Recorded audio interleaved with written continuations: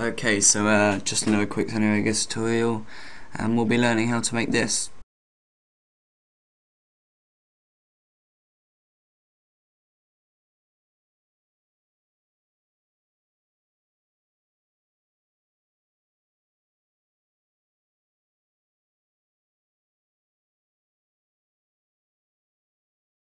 For this one, you are going to need to download the link in the sidebar. So you're first going to download that, and then you're going to import the picture you get with it. I'm just going to find it here and shove that on its own video track, and insert another video track. So you got to make this about 15 seconds long, and that'll be fine.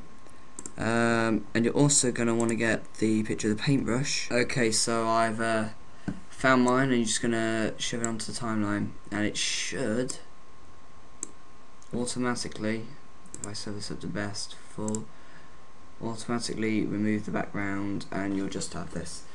Okay, but it's a bit big, so we're going to click on event /crop and right click to match output aspect. Then you're going to make this significantly bigger, about this size. Make sure this is set to that, and that's so. Okay, so after you've done that, you're going to want to insert another video track.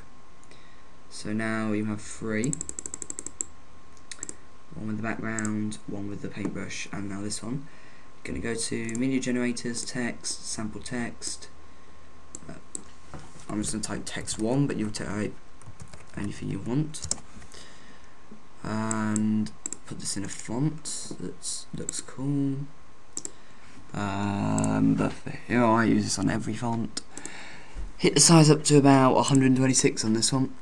And effects, you just want draw outline set to black, and shadow should look good, and that's it. Let's just shorten that down like that. We're going to copy it and paste it. Okay, just leave a little bit of a gap between them for the moment. We'll fix that in a sec. Then we're going to go to transitions and find gradient wipe, and then you can look for paint splatter. Oh yeah, and then you're going to put that on the start and the end of all your videos, so all your text things. So to speed this up.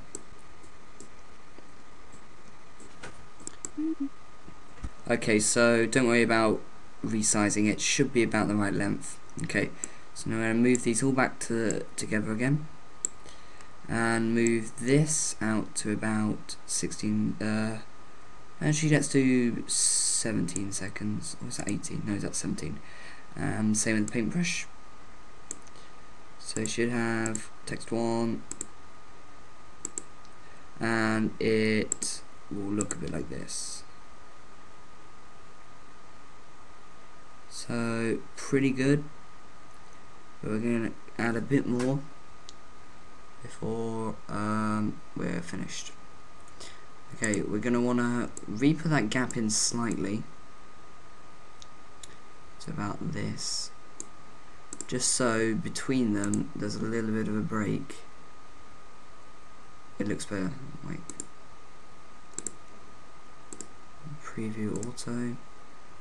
Just so there's a little bit of a break, and it makes it look nicer. And okay, when I was doing this, I realised that the paintbrush just sitting there looked a bit idle.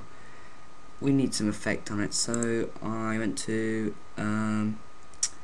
Video Effects and found Light Rays, Intense, and I have them here.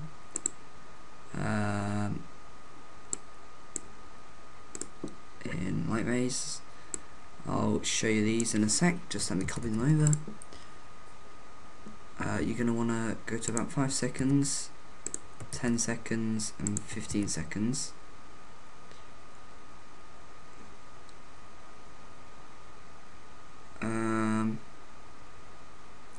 Yeah, that'll be fine. And then these are the settings you want. First one, none. Button radius all left the same. Second one, it doesn't really matter as long as you're kind of getting a glow there, but it needs to be kind of here-ish. Second one, there towards the middle of the page, not changing any values, just changing the position of this.